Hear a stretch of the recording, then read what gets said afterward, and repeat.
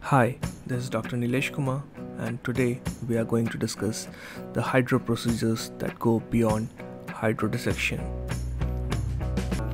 Now, moving on to next case, you have hydroexplantation of BX ring also. Now, how to do it and when to do it and why to do it. So, in this case, what I do is I just go and pull out entire BX and you see how it starts spinning.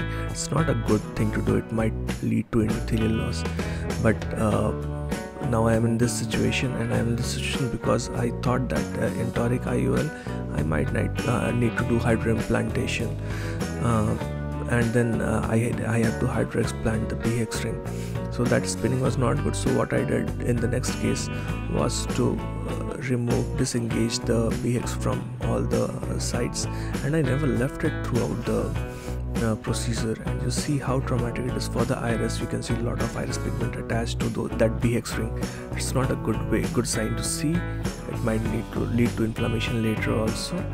So now I improved on my technique, and you can see in the third part what I do in third attempt.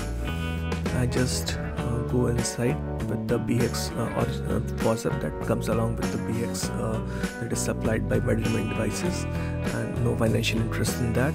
And I just disengage one of the flanges, and that way you can see two apices are free, and I hold the BX from one of its apex, and then I disengage entirely and then try to pull it out. You try to hold it from the apex that is near the main wound, and that's all. That's how what we can do all beyond the hydro procedure. Thank you for your kind attention.